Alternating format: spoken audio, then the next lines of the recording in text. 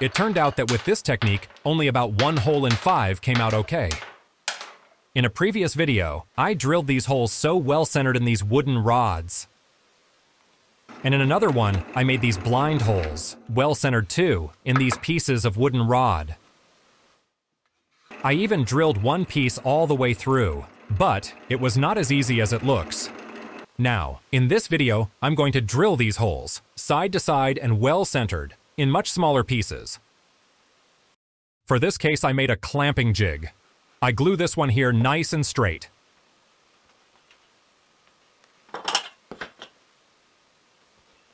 That one I don't glue.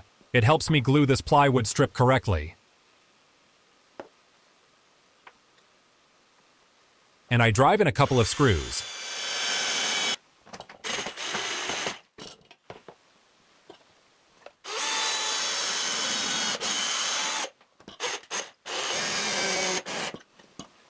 Now I have this other piece, which is a bit thinner, and I'm going to glue it, but onto the plywood.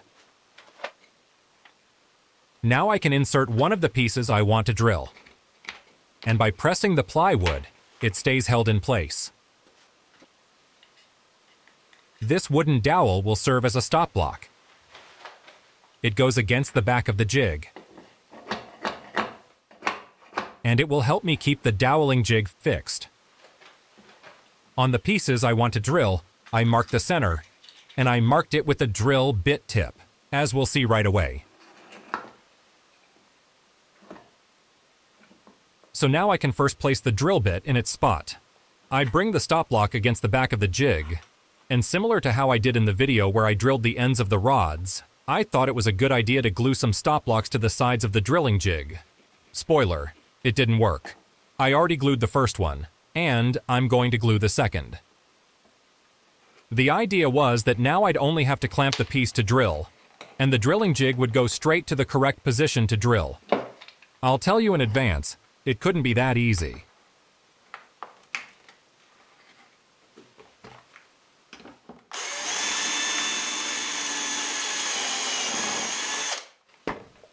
That one came out pretty well.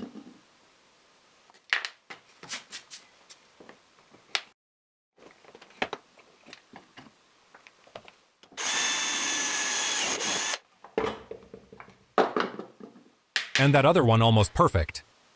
But it turned out to be one of those times when things work on the first try, and then not anymore.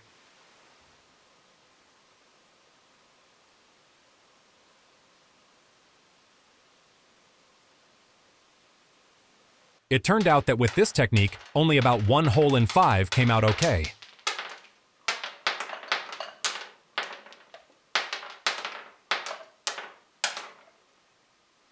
A piece of sandpaper helps prevent the pieces from spinning while drilling.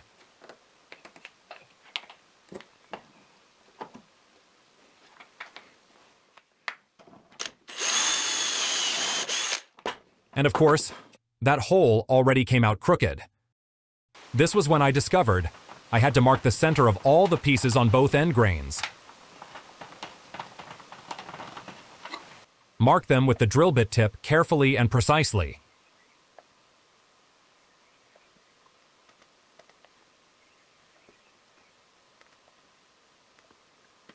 Clamp them well.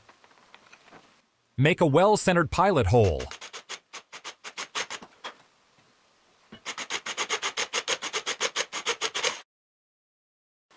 And now, yes, with the doweling jig, drill the holes.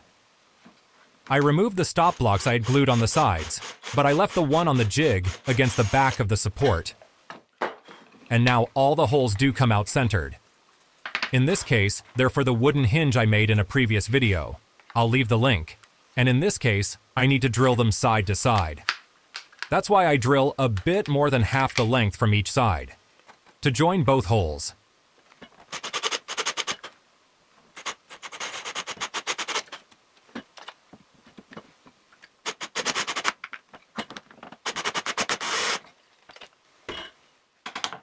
Did you expect something that looked so simple to get so complicated? At least the solution was simple. Thanks for watching the video, and if you like my videos, subscribe and hit the bell.